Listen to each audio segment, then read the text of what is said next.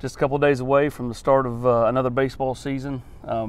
This place just feels like the momentum is that big train coming down the tracks, and with what you've been able to do. How proud are you of what you've built in such a short amount of time? Proud of, for sure, what the staff has been able to do and what typical people call 4 years. I always look back to that third year that was shortened by the pandemic and all that other stuff, and I think that might have been our most talented team on paper.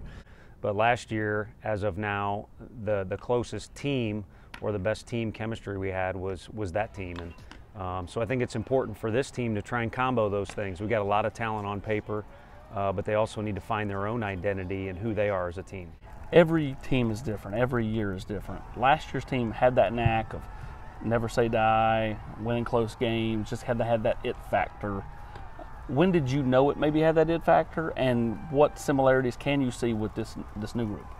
Well, I think you had about 4 or 5 guys that, it factor is very vague, but you had some guys you knew if we didn't do well, they might throw somebody up against the locker. And it kind of made you feel good as a coach that they're that competitive. It's going to kind of have a ripple effect throughout the dugout and the locker room, and it showed. But then after you accumulate a few of the wins that you're talking about, you start to kind of see, okay, maybe these guys have that knack for winning, kind of like a goal scorer has, or a guy who scores points in any sort of sport has a knack for finding a way. And last year's group could find a way. I think this coming up team, again, the talent is there, and some of those guys that were responsible for that are still on this current roster. When you look at this year's team, obviously people are going to talk about a guy like Evan Russell who's getting that extra COVID year. I said, going into this offseason for football, I thought it was important for guys like Jerome Carvin to stay, to kind of keep that trajectory going up for Coach Heupel. Is that kind of Evan Russell for you guys to continue? I mean, I know there's talent, but I mean, to have that guy that's experienced, that, will kind of light into you if other guys are not doing what they're supposed to do. Yeah, I think some of those guys know what it looks like to win, to lose, what the league looks like. They've got reps as far as experience that way. But the most valuable asset, I think, are the guys able to coach the younger players and say, this is why we do this and how we do this, and this is what will happen if you do it this way.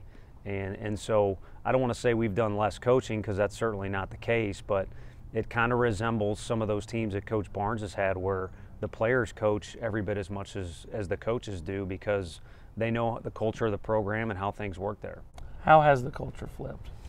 I think from day one, we just kind of tried to change a little bit here and there, and our stadium has reflected that. Other than the artificial surface, we have not had one major project go on at our stadium, but we've had a ton of smaller projects, and our players see that, they appreciate that, and I think it is, again, kind of a parallel of what we've tried to do in the program, where it's been just improve a little bit daily or change something here and there, and then after a year, you'll see a bunch of progress is made. After a couple years, even more. You love to recruit. When you've went out and been on the road recruiting over the last year, is there a different feel when you, I mean, you've had success even when you guys, were first getting here, but now that you've shown success, you've gotten to Omaha, is there a different vibe when you talk to a kid? Yeah, and there's a different vibe when you're at the park. I mean, when you wear orange, it doesn't matter if you're at an airport in California, a Vol fan or an alum is going to see it and they're going to say something. That's just the nature of Vol Nation. But now other people who maybe cheer for another school but appreciated the way our kids played last year or saw us in a certain game come up to you. And then, of course, the most valuable people are the kids that are playing, especially the ones that have talent. And I think they see a certain brand name here, and it appeals to some of them. We talked about Evan a minute ago. You got guys like Drew Gilbert and Jordan Beck, players that have gotten some preseason honors. Do you feel like they've taken that step from last season to this season? Yeah, I think you see a level of maturity in both those guys and their temperament. Part of this game is we have more reps than a basketball season or a football season. So consistency is so huge, and not just on game day, but how you approach everything on a scrimmage day or a practice day. And that's just one of many ways. I mean, Drew laid down a bunt yesterday that not only could he not even made contact with it, he never could have executed it the way he did. And we'll see if that becomes a part of his arsenal in the season, but there's a lot of little things. If you're with those two kids and a few others day in and day out, you see they've matured mentally and physically.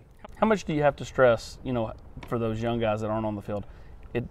Rome's not built in a day. This takes time to develop. So what you are as a freshman is not going to be what you are as a junior or senior. So I'm going to backtrack a little bit. You talked about culture. For us, the biggest obstacle was flipping the mindset that we are good enough. We are a true SEC competitor. Yeah, the self-belief and team belief. And I think for a freshman or an incomer, you want them to have that belief right away, that you can take somebody's job in between the lines. At the same time, like you're talking about, when you're out of uniform and you're scribbling on your notepad or you're daydreaming about your career, I think you have to have a realistic, vision of how you want this thing to go. If you're a competitor, you're in this for the long term. You want to be playing your best or pitching your best when you're 30 years old, not when you're 18 or 19. And a good freshman season, is getting a taste. And there's a lot of great players and guys in the big leagues who only got a taste as a freshman and then increased their role as years, came along. So how do you as a coach take that same approach when it comes to, you lose some key guys off last year's team? It may not be as quick to, resonate with this year's group, but take the long approach for the season and know, hey, how you're playing in February as the season gets ready to start and how you're playing in May are two totally different things. No, it's true, but it's also right now. I think you gotta, it's a delicate balance. Like I said, self-belief versus realistic view. It's kind of like when you're on the field in uniform, it's gotta be right now. What are we doing right now? And what's the moment we're either preparing for or competing within a certain environment and trying to get a win in any shape or form. But at the same time, when we talk in the meeting room or the team lounge or something like that, we're talking about our big vision, and that's right now prepare for non-conference. Non-conference will help us prepare for SEC. And fortunately, or last year we were in postseason, so if that comes again this year, the SEC will prepare you as well as anything for the postseason. So it's a gradual stepping up type deal. I know you're high on the depth of your pitching staff, and with Blade Tidwell out for at least the first part of the season, do you feel like that provides a chance for some of these younger guys that you really feel like can contribute to step up and which will provide more depth when he comes back? Yeah, the good thing about Tidwell is he'll be in the dugout and he'll be here. He's got a unique personality, but he's a part of this team, and I still consider him a leader, even though he won't be on the mound opening day like you alluded to. We'll see how many weeks it is. It's going to be at least a handful before he's out there, and what that does is you hit the nail on the head. It provides opportunities for others, and if things go as written down on paper, he comes back, he's the same old guy that he was last year for us. It's almost kind of like signing a free agent in the middle of the year. You got a great guy, but now you have these other guys who have developed too who are available. The community, they've all embraced and fallen in love with Tennessee baseball again, thanks to you. They know these kids. Like, they feel like they know Evan Russell. He's out there at birthday parties, and they know Drew Gilbert and Tidwell and Jordan and those players. Who's somebody that they're going to know really quick with this team that they don't know now? An easy one for me is a duo. Chase Dolander from Georgia Southern is only a sophomore, so he'll be around a couple years. And then Chase Burns, who's from the Nashville area, and he's a freshman pitcher. Could have easily gone in the draft last year, but like a Blade Tidwell, kind of saw his future being bettered here and also just wanted this experience. And that's something the fans don't realize is, yeah, they help us win games, but there's such a bigger effect there. They help in recruiting, and there's guys that say, why do I want to go play low A ball in front of 30 fans when I can play in front of all the crazies that are in this stadium? How much have you appreciated the buy-in from businesses and people around the state for your program for NIL? Enough that it's kind of worn me ragged this past month and a half. I've kind of gone out and done a bunch of different things. I'll go to a luncheon this afternoon, and that's the only way I can show appreciation. I mean, you can say thank you to the cameras all you want, but I think there's got to be some action to it. And same for our players. They run out to the porches when we advance to Omaha and thank you and tipping their cap and even throwing some stuff up in the porches out there. But eventually you have to show thank you through actions, and I think the best way for our guys to show appreciation is to play with passion on the field and play in a way that makes Vol Nation proud, whether we win or lose. Last thing out the door, if you were a player, What kind of NIL deal would you be trying to get? Hair product? Hair product? You got the, but besides Brennan Webb, you may have the second best hair on campus. Well, I can't beat Brennan in anything. But I would be looking for some pasta.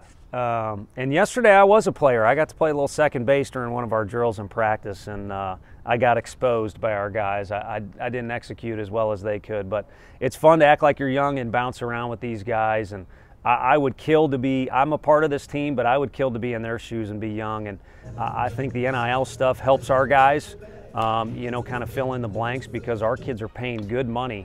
Their families are out of pocket.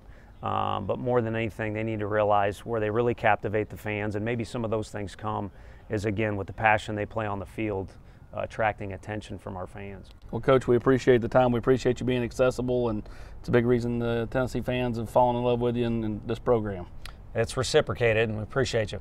All right, that's head coach Tony Vitello, Tennessee baseball, getting ready to start their season, coming up in just a matter of days.